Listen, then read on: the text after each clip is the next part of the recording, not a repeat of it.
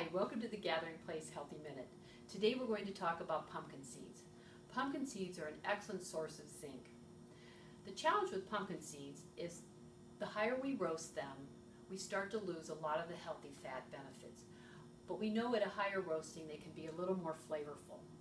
So we recommend you roast your pumpkin seeds at about 160 degrees for no more than 20 minutes.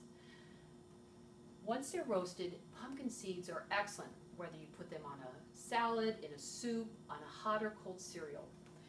And I'm also running out of things to say. That's like 30 seconds.